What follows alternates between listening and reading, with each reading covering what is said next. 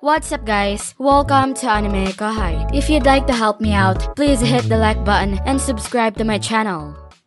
If people believed they created it, then they'll take care of it themselves? I mean, was that even my original intention? I felt like I had said something along those lines, but I didn't think it was that big of a takeaway. Starting with the premise that it would succeed was also a little daunting. I see. If you control the economy and guarantee security for free, the weak will undoubtedly depend on you. A society in which everything is decided by a bloodless war. Maybe it is even better than what the Rossos had in mind. Guy nodded to himself, as if he now saw Diablo in a more positive light. Of course. It will be a world where many are happy, rather than an elite wealthy few. The supply and demand created there will produce new possibilities. That's Rimuru-sama's wish, Guy. Welp, he isn't wrong. What I was looking forward to was the improvement of cultural life. Movies, music, comics, and novels. I wanted to see more entertainment available for the masses to enjoy. In order to create such art, possessing a stable livelihood was essential. I wished to help people lead fulfilling lives so that new hidden talents could be discovered. With that being said, I haven't given it much thought beyond that. Meaning, once you experience and appreciate a blessed period of peace, you will be afraid to lose it?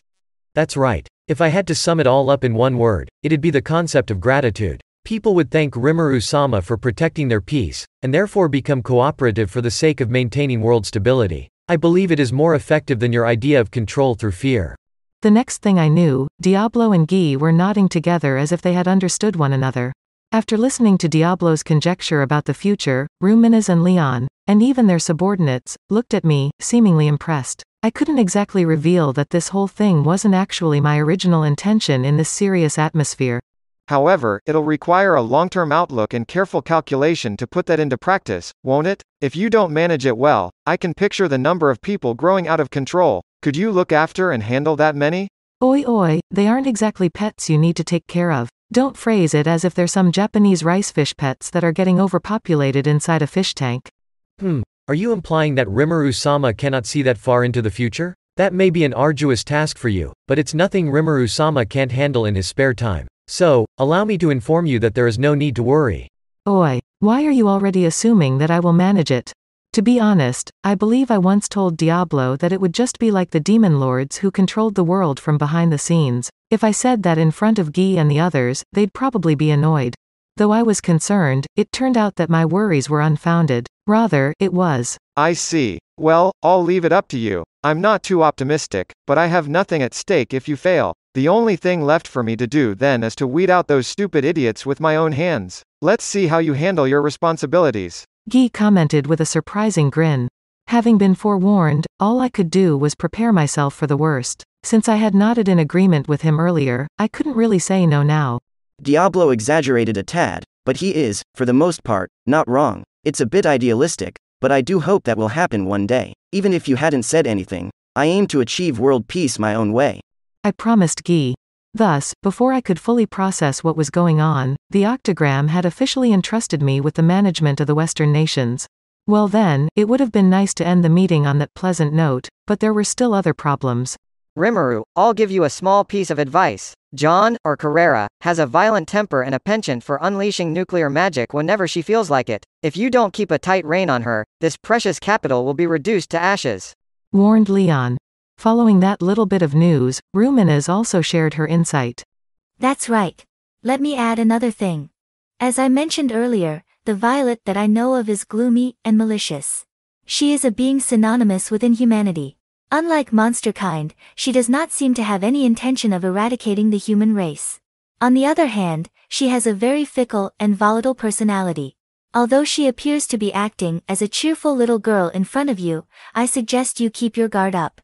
Yep, they both revealed something rather unsettling. What's more, even though it was never directly mentioned, it seemed that Testarossa was more troublesome than those two. This became a problem. No, it wasn't appropriate to say it became one. To be precise, I finally came to the realization that this whole situation was a massive headache.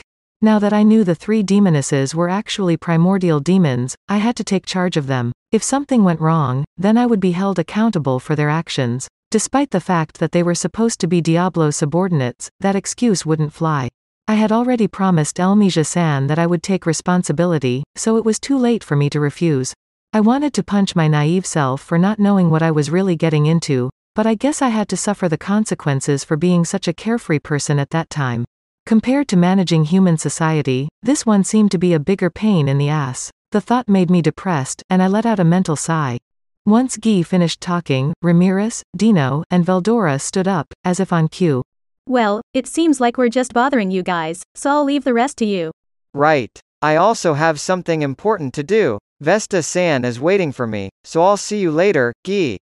Then, I should return to guard the labyrinth. Ah, busy. Noting their well-rehearsed choreography, it wasn't hard to figure out that they were planning to escape. Dino, in particular, was evidently tired of having the proverbial finger pointed at him, and thus made his announcement without even a shred of sincerity. Huh? Guy retorted, and unable to let it go that easily, took another jab. You working? What a sorry excuse for a joke. No, it's the truth. Came the reply, but instead of Dino, it was actually from Ramirez. You see, Dino is also helping out as my assistant. That bit of news came as a genuine shock to Guy. Dismissing whatever came from Dino's mouth was one thing, but when even Ramirez backed up his claim, Guy was left with no choice but to believe him. Dino is working? Really? Rimuru, just what kind of magic did you use? Guy's astonishment was directed at me this time, but I also struggled to come up with an answer myself. I don't know either. In our country, we have a simple rule: if you do not work, then you do not eat. He was no exception, that's all, no magic involved. I would have had a much easier time if that kind of convenient magic was at my disposal. Thankfully, I somehow managed to get my point across to Guy since he didn't push the subject any further. Ramirez and the other two had hastily retreated from the room. Their impeccable timing was hardly a surprise, given how they had already polished off all the tea and snacks Shuna had prepared. Geez, what upstanding guys.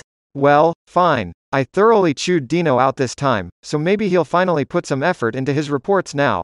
Guy muttered quietly. As I'd mentioned, that kind of talk would be more appropriate if I weren't sitting right here. How was I supposed to deal with such a brazen admission of espionage? Well, I doubt Guy would have even listened if I'd told him. Plus, it was probably better to spin this in a positive light. We could be honest with our intentions. I decided to leave it at that and change the topic. So, did you come all this way just to ask about Testarossa and the other two? If that was all he wanted to do, then he would have left by now. And seeing how he was still here, there must have been something else on his mind. I wasn't particularly keen on inviting more problems, but if I hadn't asked, I wouldn't have found out. That was troubling me too, but the reason for my visit is different. Guy clarified, slumping back into his chair. His gaze wandered over everyone in the room and came to rest on Leon. I swung by after meeting these guys who call themselves the Moderate Clown Troupe. Oh? Aren't they the ones you've been making deals with? Guy asked. Yes. Leon replied. No, wait. This is an important revelation, not something you can just gloss over. Hey. I interjected. So did you meet with Yuki, too? Yeah. Guy frankly responded to my question. I had recently ordered Soe to search the Freedom Association's headquarters and branches. I hesitated to think that Yuki had intended for yesterday's encounter, and so I figured he would show up in the association headquarters, where he was based. Although he likely would have made efforts to reappear unnoticed, I cautioned Soe and his subordinates to keep an eye out for disguises and substitutes while they reconnoitered the location. I hadn't received any reports of movement as of yet. I also would have never guessed that Guy had encountered Yuki and his troop. Then, does that mean you were conspiring with Yuki? I ventured. What? Don't be stupid. Those bastards were trying to escape to the east, so I punished them a little. I was under the impression that Guy and Yuki were on the same side, but evidently, they weren't. That tidbit came as a relief to me, but it still didn't explain Guy's motive. So you didn't kill them? Inquired Leon. While that concerned me too, there was more beneath the surface. Did Yuki intend to abandon everything he had built up in the west and flee to the east? I knew he was gutsy, but that was a terrifyingly bold decision to make. However, catching Guy's ire was definitely a stroke of bad luck for them. Since he said it was just a punishment, he probably didn't kill them. Still, they were undeniably given a serious beatdown. Well, I wasn't about to feel sorry for them. On the contrary, they had certainly deserved every bit of it. They didn't die. At first, I considered capturing them to sell you a favor. However, the situation changed. Guy explained, and went on to recount what happened when he encountered Yuki. As a result, a rough outline of Yuki's surreptitious behavior became clear. Yuki was the employer and the boss of the Moderate Clown Troupe. Well, this only proved that my, Raphael Sands, prediction was accurate. As for the numerous feats and misdeeds Yuki had carried out, first, he developed the Adventurer Mutual Aid Association into the Freedom Association. Second, he conspired with the Rosso family, who controlled the council, and handled clandestine work for them, which included brokering deals with Demon Lord Leon. Third, he backed Clayman as Demon Lord and was manipulating him from behind the scenes. Fourth, he crushed Echidna, the Mother of Darkness, which commanded the underworld of the East, and engineered the surreptitious organization named Cerberus. By day, he was the head of the Freedom Association, and by night, he led a secret society. This was the first time I'd heard of Echidna, and apparently, it was a considerably large, underground group. The information was authentic, since Leon was the one who provided it. By the way, the Orthrus slave trade that Masayuki allegedly destroyed was supposedly a subsidiary of Cerberus, so Yuki must have been involved with that. He was immensely gifted at destroying a pre-existing organization and seizing control.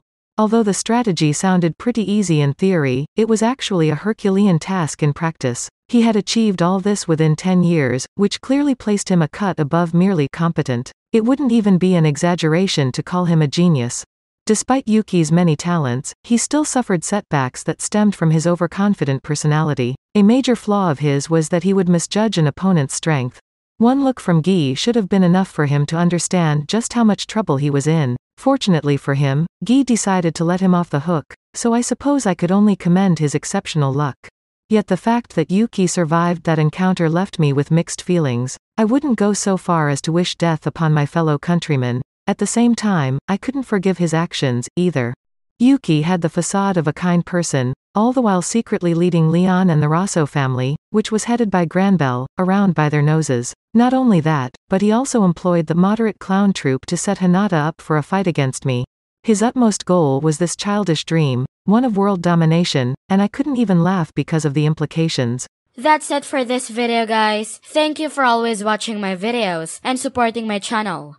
Shout out to the new members of AnimeKouhai sponsors: Day of Light, Dia Silly, Minotaur, Walter Obi, John M. Thank you so much, guys, for helping out. Shout out to the commenters: Kaneki Galyas, John Franco Miguel Fernandez, Abhishek Pawar, him, and last but not the least, shout out to Chad Vota. I'll see you guys in the next video.